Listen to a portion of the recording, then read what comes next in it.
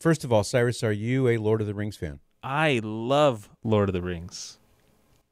Love it.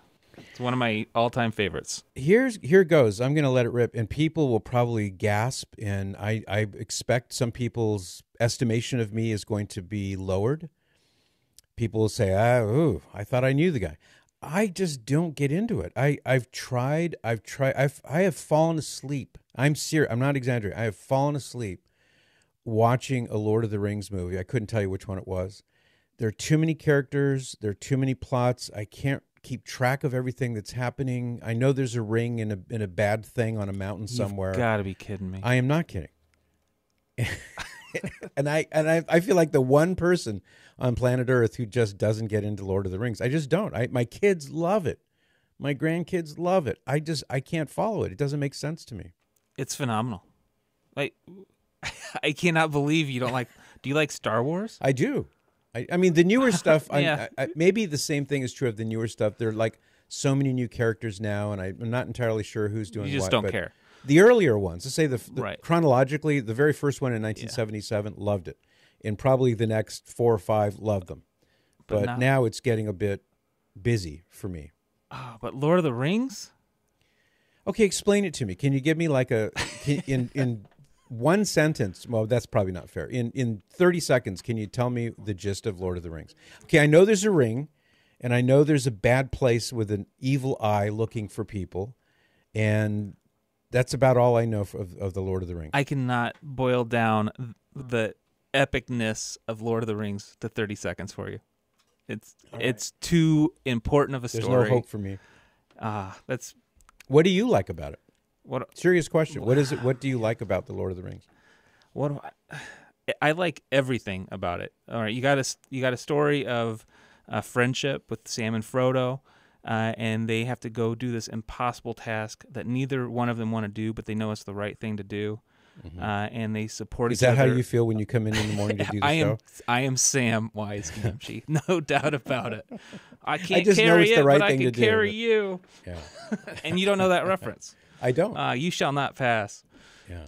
I don't know that reference either. It's a great story about good and evil. And, my kids are probably right ashamed right now. They're probably like defriending me on Facebook because they're hearing me say this. All right. So why are we talking about Lord of the Rings? All right. Well, I got my true confessions out of the way. Here's why. J.R.R. Tolkien's home in Oxford, England, where he wrote The Lord of the Rings and I guess The Hobbit and the other things that he wrote, is being crowdfunded. Well, let me put it this way. Lord of the Rings fans are crowdfunding to buy that house and turn it into a literary center. What is this music we're listening to? What is this? I'm not going to tell you. Okay, it's obviously got to have something. Is this Downton Abbey? This is no. Oh, how dare you? Oh, how dare you? I expect. This is obviously from Branson to Lord of the Rings. Come on, man. man. I would have guessed Downton Abbey. Why would I be playing down? I don't know.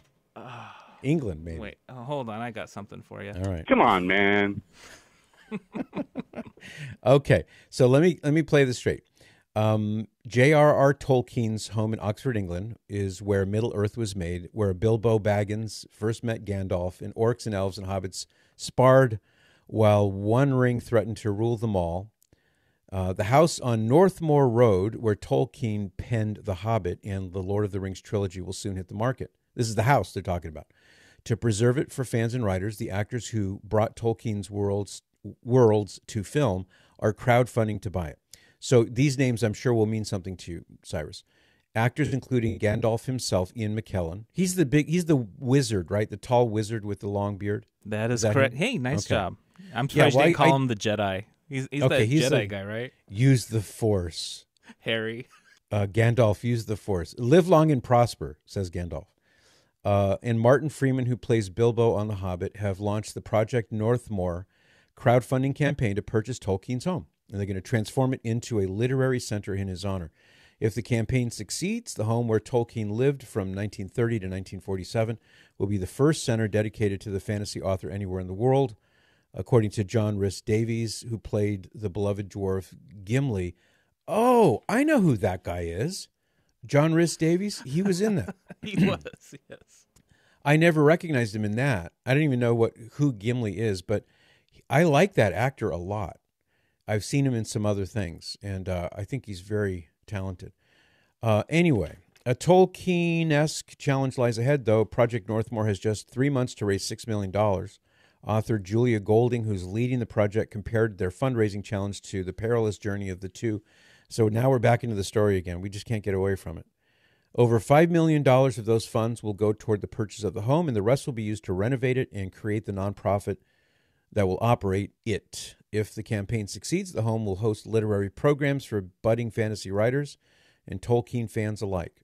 So there it is. That's why we're talking. I thought that was pretty cool. Even though I'm not, on the inside, I just think that must make a lot of people really happy. Yeah, I think it's awesome. I heard Stephen King is doing the same thing with his famous mansion in The Overlook? Bangor. Yeah. No, not his mansion. His home where he raised his children. Oh. And it's still his winter home from what I understand, or his summer home from what I understand.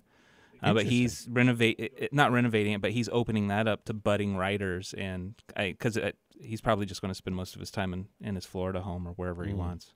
You read I'm sure you saw The Shining, right? Did you ever read the novel? Yeah, I've read every single thing Stephen King has ever written, even stuff that's not published. I'm a big fan.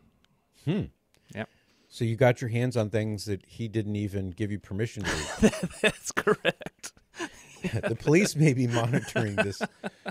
So here's the reason I asked that. What if the Overlook Hotel, I know that's not the name of the actual hotel, but the place where they did the shots, the outside shots of this grand hotel, what if they opened the Overlook Hotel and made it look just like the movie The Shining? Would you go stay there?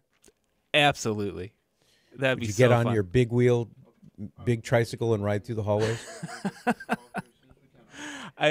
You're going to post a picture of me on a tricycle now, aren't you? And tell everybody. Hey, that's a great me. idea. Yeah. Okay. Yeah, great idea. Cyrus. This is my producer.